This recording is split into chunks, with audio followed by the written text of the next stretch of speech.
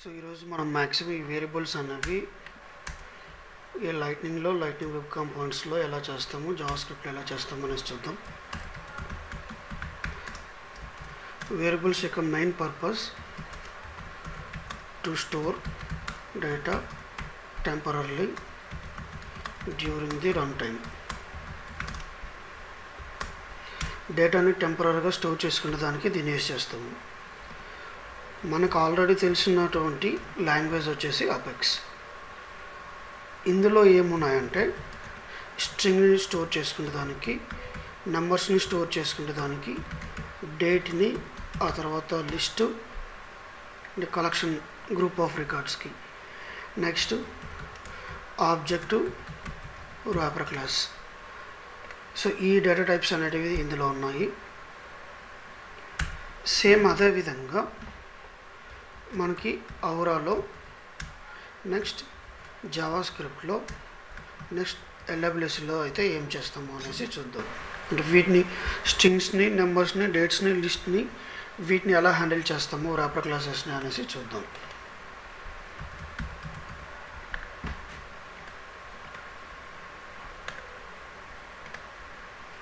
So అపెక్స్లో స్ట్రింగ్కి string అనేస్తున్నాం, నెంబర్కి integer అనేసి ఇస్తున్నాం, డేట్కి డేటు, లిస్ట్ సేమ్ ఉంది, wrapper class normal.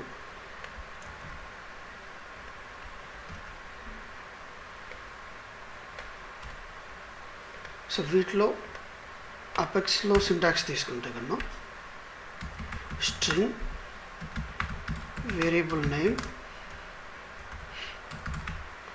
Equal to value. ఇందులో ఎలా ఉంటుందంటే ఓవరాల్ సింటాక్స్ వచ్చేసి దీనికి ఒక యాట్రిబ్యూట్ అనేసి నేమ్ ఇస్తాం అన్నమాట. నెక్స్ట్ ఇది టైప్ అనేది స్పెసిఫై చేస్తాం. సో ఇది స్ట్రింగా లేకపోతే నెంబరో లేక ఇంకొకటి సంథింగ్ కలెక్షన్ ఆఫ్ రికార్డ్సా ఇలాగ టైప్ మెన్షన్ చేస్తాం. నెక్స్ట్ టైప్ మెన్షన్ చేసిన తర్వాత వాల్యూ అనేసి ఇస్తాం. దీంట్లో ఒక చిన్న ఎగ్జాంపుల్ ఓపెన్ చేస్తే యాట్రిబ్యూట్ డాక్యుమెంటేషన్కి స్ట్రింగ్ టైప్కి ఇది ఎగ్జాంపుల్ ఉంది.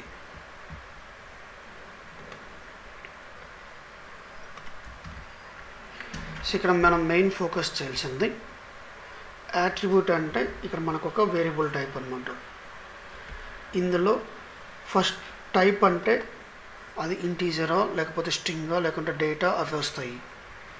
నెక్స్ట్ ఆ వేరియబుల్ యొక్క నేమ్ ఉంటుంది కదా, దాన్ని నేమ్ అనేసి ఇక్కడ డిక్లేర్ చేస్తారనమాట.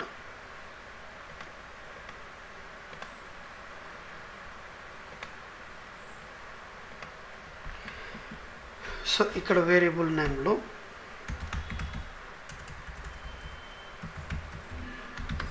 ఫస్ట్ నేమ్ అట్లా ఏదన్నా నేమ్ ఇవ్వచ్చు. నెక్స్ట్ ఇందులో నెంబర్ టైప్ ఎలా ఉంటుందో చూద్దాం. పైన అపెక్స్లో నెంబర్ అయితే కన్నా integer variable name equal to some value అనేది అసైన్ చేస్తాం. ఇందులో నెంబర్ వేరియబుల్ దీనికి నేమ్ ఇద్దాం స్ట్రింగ్ వేరియబుల్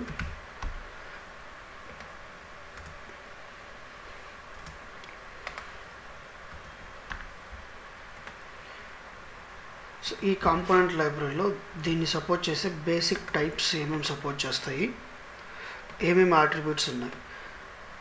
ఇక్కడ యూజ్ చేసే ఒక అట్రిబ్యూట్ రిక్వైర్డ్ అనేసి ఉందన్నమాట.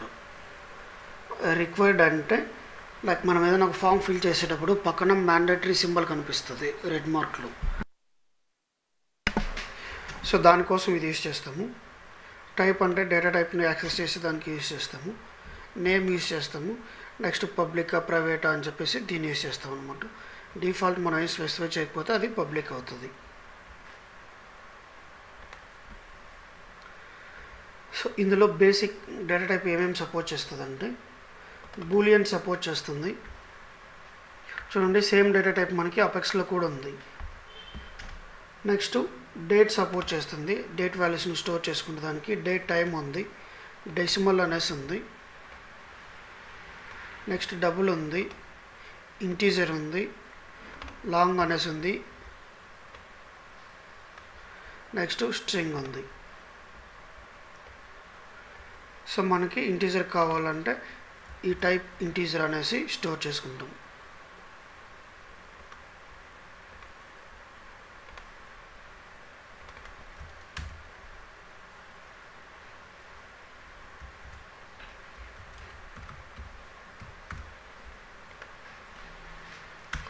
సో ఇప్పుడు దీనికి కలెక్షన్ ఆఫ్ రికార్డ్స్ అనేసి ఎలా పెడతాము అంటే,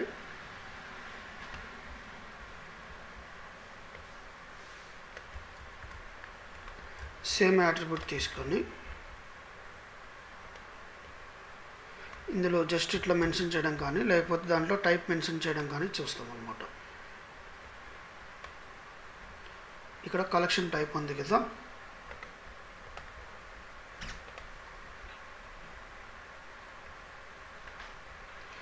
సో స్ట్రింగ్ అంటే కన్నా స్ట్రింగ్ ఇచ్చి పక్కన 2 బ్రాకెట్స్ అనేసి ఇచ్చి ఉన్నారు. ఇన్ కేస్ మనం డిఫాల్ట్ వాల్యూ సెట్ చేయాలంటే కన్నా దానికి డిఫాల్ట్ అనే కీవర్డ్ కూడా వస్తుంది.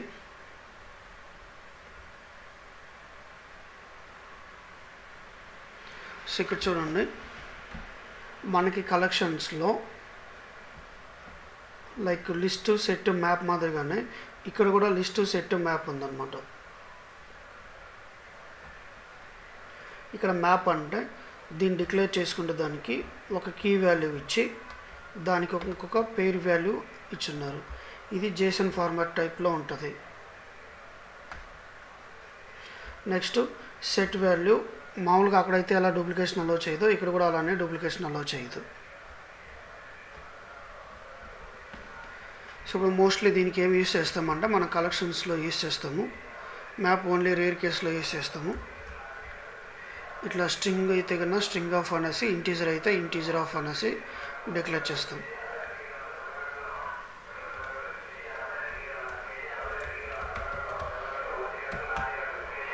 సేమ్ నెంబర్ అయితే కన్నా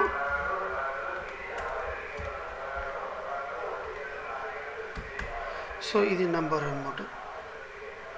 నెంబర్ కలెక్షన్ string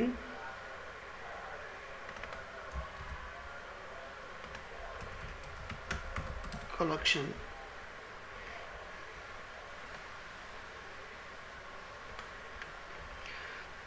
సో మనం మెయిన్ గుర్తుపెట్టుకోవాల్సింది అపెక్స్లో ఎట్లయితే ఉన్నాయో దీంట్లో కూడా ఇంచుమించు అట్లనే ఉన్నాయి. నెక్స్ట్ యాట్రిబ్యూట్ అనేసి ఒకటి ఎక్స్ట్రా యాడ్ అవుతుంది, దాని పేరు ఏది, దాని డేటా టైప్ ఏది అనేసి ఇస్తాం. నెక్స్ట్ పర్పస్ అంతా సేమ్ అన్నమాట. సో ఇక్కడ ఏముంటుందంటే మనకి సబ్జెక్ట్స్ ఉంటాయి కదా, like account ACC equal to new account. So ఇందులో ఈ డేటా టైప్ కూడా ఉంటుంది కదా, ఆబ్జెక్ట్ డేటా టైప్ అనేసి దీంట్లో కూడా సపోర్ట్ చేస్తుంది అన్నమాట.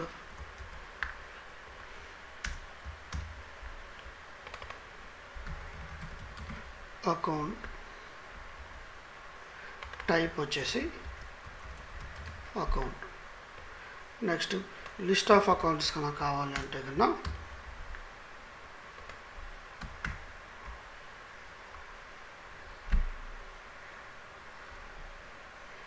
Account list. దీన్ని జనరిక్గా చేసి ఎలా రాస్తారంటే ఫైనల్గా ఆబ్జెక్ట్స్ వచ్చేసి ఆబ్జెక్ట్ లిస్ట్.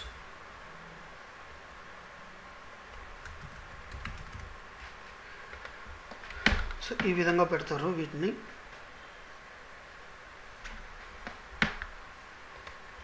దీంట్లో ఏమైనా డౌట్స్ ఉందో?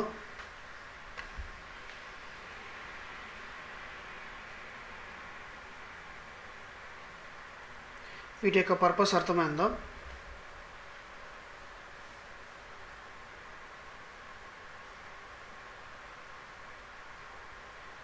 శేఖర్ అర్థమవుతుందా? సిను అన్న మీకు? ఓకే. సో నెక్స్ట్ ఏం చేస్తామంటే ఈ జావా స్క్రిప్ట్లో మనకు బేసిక్ వేరియబుల్స్ అనేవి కావాలి. సో ఇప్పుడు ఏం చేస్తున్నాం అంటే మనం ఫైనల్గా కావాల్సింది అంటే మినిమం ఇవి కావాలి.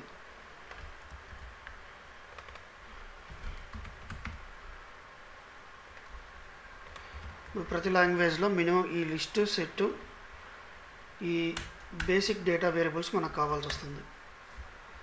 సో ఇప్పుడు జావా స్క్రిప్ట్ బేసిక్ వేరియబుల్స్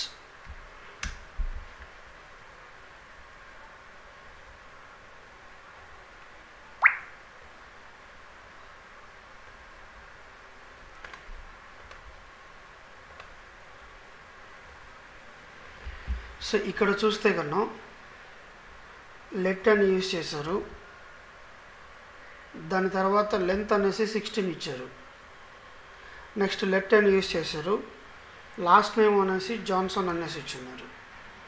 మళ్ళీ లెట్ అనేసి ఇచ్చి సంథింగ్ ఏదో కీ వాల్యూ పేరు మాదిరిగా ఇచ్చున్నారు. సో దీంట్లో ఏమవుతుందంటే ఆ డేటా టైప్ అనేది ఇక్కడ మనం డిక్లరేషన్ చేసిన విధానాన్ని బేస్ చేసుకొని కాకుండా దానికి అసైన్ చేసిన వాల్యూని బేస్ చేసుకొని చేంజ్ అయిపోతుంది అనమాట. మనం అన్నిటికీ కామన్గా లెట్ అనేసి కానీ వేర్ అనేసి కానీ యూజ్ చేస్తాం. సో దీనికి జావా స్క్రిప్ట్లో వేరియబుల్స్ అర్థమైందా?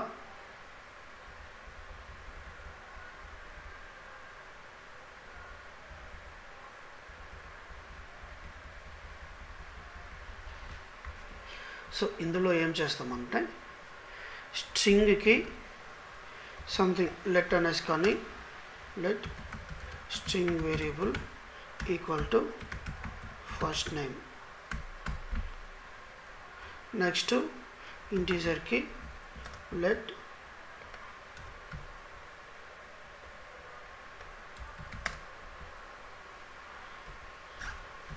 Integer variable equal to something 18, 19. అలాగే లెట్ డేట్ వేరియబుల్, సో దీనికి డేట్ ఫంక్షన్ అనేసి సమ్ డేట్ ఫంక్షన్ వస్తుంది. ఇన్ కేస్ మనం దీంట్లో కన్నా కలెక్షన్స్ ఇవ్వాలి అని అంటే కన్నా let list of records equal to ఇలా పెట్టేస్తాం అన్నమాట.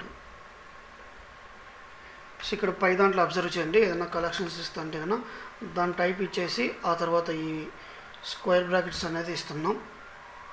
ఇక్కడ ఏం చేస్తామంటే లెట్ అని యూజ్ చేసేసి దానికి నార్మల్ బ్రాకెట్స్ ఇచ్చేస్తాం, అది ఈ స్క్వేర్ బ్రాకెట్స్ ఇచ్చేస్తాం అన్నమాట. ఇప్పుడు దీంట్లో కలెక్షన్ ఆఫ్ రికార్డ్స్లో హ్యాండిల్ చేస్తుంది. ఇందులో ఇంకొకటి వస్తుంది లెట్ ఆబ్జెక్ట్ కానీ మ్యాప్ కానీ, దీన్ని ఎలా డిక్లేర్ చేస్తామంటే ఈ ఫ్లవర్ బ్రాకెట్స్లో పెడతాం.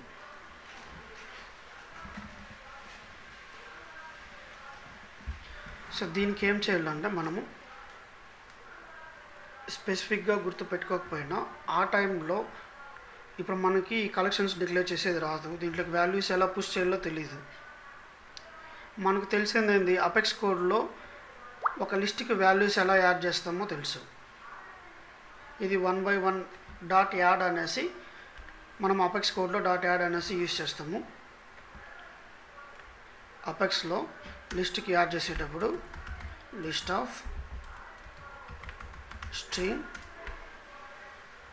str list equal to new list of string.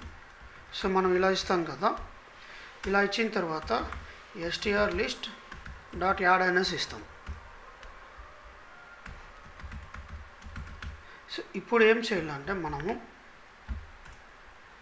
దీన్ని బేస్ చేసుకొని మనకు ఆల్రెడీ ఈ లాంగ్వేజ్ కొంచెం వచ్చు కాబట్టి దీన్ని బేస్ చేసుకొని సేమ్ యాజ్ ఇట్ ఈజ్గా సెర్చ్ చేయాలి.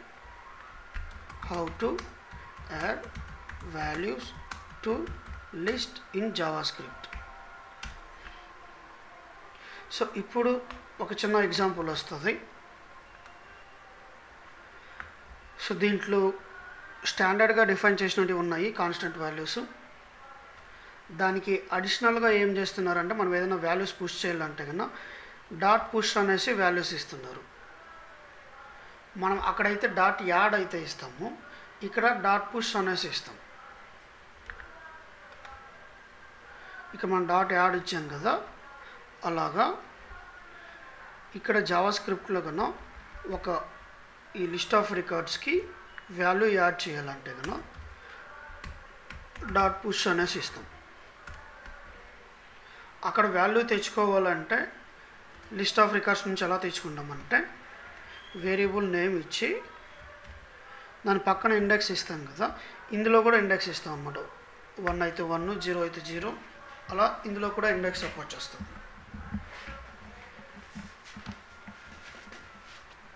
దీంట్లో ఏమైనా డౌట్స్ ఉన్నాయా?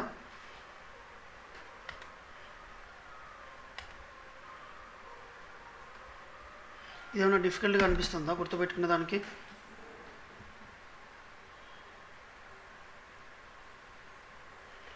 కోమ్లీ అర్థమవుతుందా?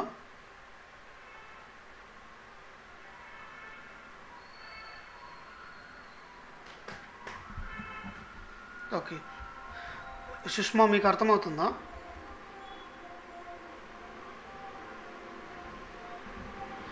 సాయి మీకు?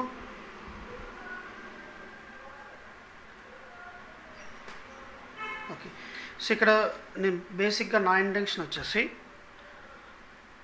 మనకు ఆల్రెడీ ఇవి వచ్చు కదా, సేమ్ పర్పస్ కోసమే ఏదో ఒక వేరియబుల్ యూజ్ చేస్తూ ఉంటాం. మనకు టెంపరీగా ఈ స్ట్రింగ్కు లేకపోతే ఇంటీజర్కు డేట్కి ఇట్లా లైట్నింగ్ కాంపోనెంట్స్లో దాని టైప్ అనేసి ఉంటుంది. ఇక్కడ సింటాక్స్ కూడా అబ్జర్వ్ చేస్తే సో ఫస్ట్ మనకి ఏమొస్తుంది, డేటా టైపు, ఆ తర్వాత వేరియబుల్ నేమ్, తర్వాత వాల్యూ. సో దీనికి డేటా టైప్ ఉంది, వేరియబుల్ నేమ్ ఇది, ఇక్కడ డిక్లేర్ చేయాలంటే దాని సింటాక్స్ ఇది ఔరా అట్రిబ్యూట్ అని చెప్పేదానికి ఇది యూస్ చేస్తాం. సేమ్ జావాస్క్రిప్ట్లో ఏమి యూస్ చేస్తామంటే ఈ లెట్ అని పెట్టేసి నెక్స్ట్ ఈ స్ట్రింగ్ వేరియబుల్ దీని తర్వాత ఏ వాల్యూ అయితే అసైన్ చేస్తామో ఆ వాల్యూని బేస్ చేసుకొని దీని డేటా టైప్ అనేది మారిపోతుంది అనమాట. నెక్స్ట్ ఇప్పుడు మనకి ఒకటి ఇట్లా స్ట్రింగ్గా వచ్చింది 18 అనేసి, ఇంకొకటి ఇంటీజర్ లాగా పెట్టున్నాం, లెట్ ఇంటీజర్ టు వాల్యూ 19. ఇప్పుడు ఈ రెండింటిని సమ్ చేయాలి. ఇప్పుడు ఏమవుతారంటే ఒకటి స్ట్రింగు ఒకటి ఇంటీజర్ టైప్లో ఉంది కాబట్టి ఇప్పుడు ఈ రెండింటికి యాడ్ చేస్తే 19, 18 అవుతుంది అనమాట. మనకి నెంబర్ ఫార్మాట్లో కావాలంటే సేమ్ మనకి ఇక్కడ ఇక్కడ ఇచ్చిన స్ట్రింగ్ని ఇంటీజర్గా కన్వర్ట్ చేయాలి కాబట్టి how to convert string to integer in JavaScript. So దీనికి పార్స్ ఇంటూ అనేసి ఉంది. అదే మనం అపెక్స్ క్లాస్లో అయితే ఇంటీజర్ డాట్ వాల్యూ అనేసి ఉంది కదా, ఒకదాని నుంచి ఇంకో దానికి మార్చాలంటే స్ట్రింగ్ డాట్ వాల్యూ ఆఫ్ అట్లా ఉంది. దీంట్లో పార్స్ ఇంటూ అనేసి ఉంది. సో ఇలా ఏం చేయాలంటే మనకి ఏం కావాలి అనేది క్లియర్గా ఉన్నప్పుడు ఆ సింటాక్స్ అనేది మనం గూగుల్లో సెర్చ్ చేస్తే సింటాక్స్ వస్తుంది అనమాట. ఎయిదర్ మనం ప్రాక్టీస్ చేస్తా దాన్ని గుర్తుపెట్టుకోవచ్చు, లేదా మనకు అవసరం ఉన్నప్పుడు దాన్ని సెర్చ్ చేసుకోవచ్చు. సో నెక్స్ట్ ఎల్డబ్ల్యూసీలో ఎలా ఉంటాయంటే వేరియబుల్స్ అనేటివి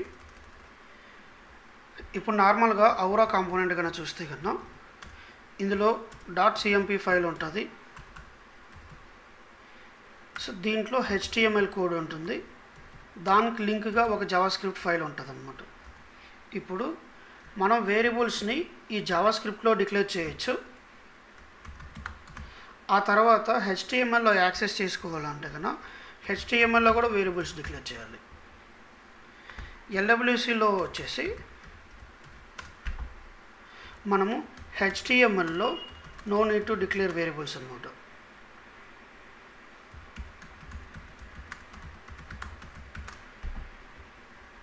దీంట్లో ఏం చేయాలంటే ఓన్లీ జావాస్క్రిప్ట్లో మాత్రమే వేరియబుల్స్ డిక్లేర్ చేయాలి. సో ఫైనల్గా వచ్చేసి we can use JavaScript variables directly in LWC. So ఇట్లా లైట్నింగ్ కాంపోనెంట్స్లో ఇట్లా దీనికి దానికి సపరేట్గా వేరియబుల్స్ డిక్లేర్ చేస్తాము HTML కాంపోనెంట్కి జావాస్క్రిప్ట్ వేరియబుల్స్లో. కానీ ఎల్డబ్ల్యూసీలో ఏం చేస్తామంటే మనకి ఏదైతే జావాస్క్రిప్ట్లో ఉన్న వేరియబుల్స్ని డైరెక్ట్ యూజ్ చేసుకుంటాం అన్నమాట. సో ఇది ఒకసారి ఎగ్జాంపుల్ ద్వారా చూద్దాము.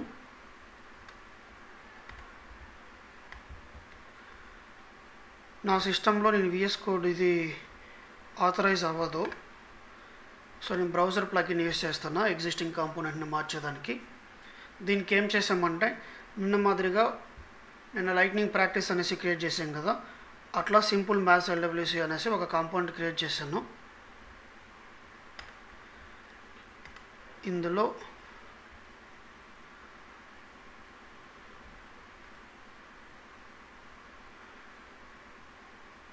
సెటప్ మీద క్లిక్ చేసి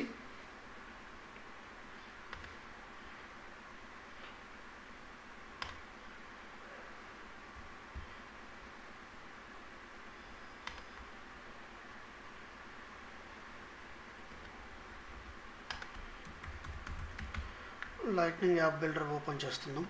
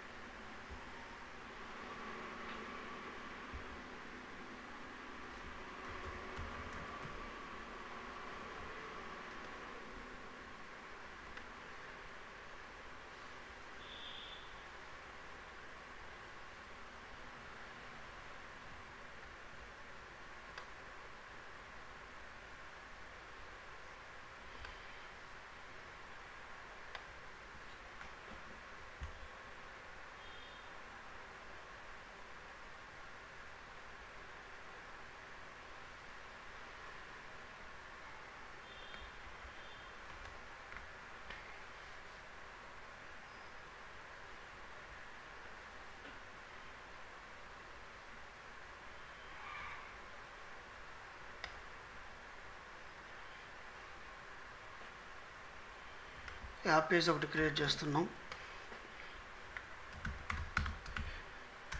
వేరియబుల్స్ ప్రాక్టీస్.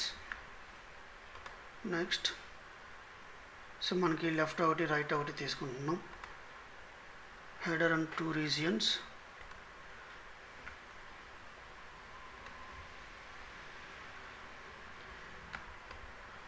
సో ఇందులో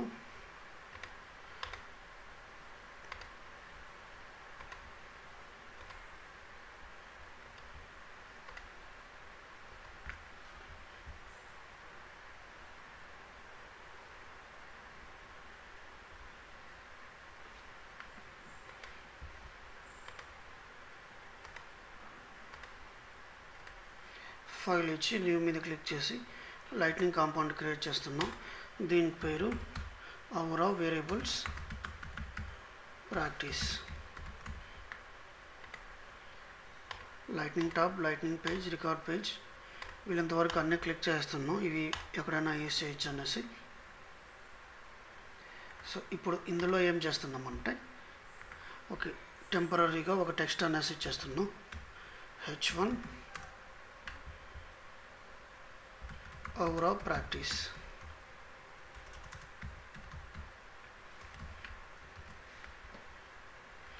ఇప్పుడు ఎల్డబ్ల్యూసికి కొత్త కాంపోనెంట్ క్రియేట్ చేయకుండా ఇందులో ఏదైనా యూజ్ లేని పాత కాంపోనెంట్ ఏదైనా ఉంటే అది తీసుకుంటున్నాం.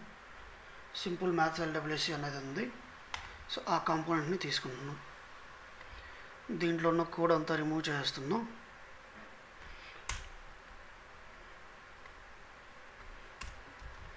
Only LWC variable practice.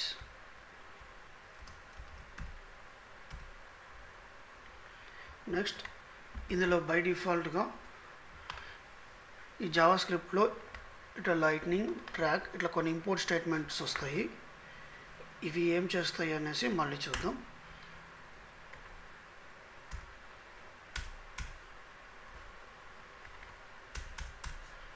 So మనం ఎల్డబ్ల్యూసి కాంపౌండ్ క్రియేట్ చేయగానే జావా స్క్రిప్ట్లో ఇవి మాత్రమే ఉంటాయి. నెక్స్ట్ ఇక్కడ మనకి ఇంటర్ఫేసెస్ ఉన్నాయి కదా, యాప్ హోస్టబుల్ అనేసి అవైలబుల్ ఫర్ ఆల్ పేజెస్ ఉన్నాయి. Next available for record home, has record ID, కమ్యూనిటీస్లో use చేయాలంటే కమ్యూనిటీస్. సో నెక్స్ట్ దీన్ని క్విక్ యాక్షన్గా యూజ్ చేయాలంటే కన్నా లైట్నింగ్ క్విక్ యాక్షన్ అనేసి. సేమ్ అదే మాదిరిగా ఈ ఎల్డబ్ల్యూసి మెటాడేటా ఫైల్లో మన టార్గెట్స్ అనేది మెన్షన్ చేస్తాం అనమాట. దీన్ని ఎక్కడెక్కడ ఇవ్వాలి అనేసి ఈ కాంపోనెంట్ని. సో ఇప్పుడు మనకి యాప్ పేజ్ కూడా కావాలి కాబట్టి దీంట్లో ఈ టార్గెట్ని ఎక్కడ సెర్చ్ చేస్తామంటే lightning component library, developer console, okay, direct Google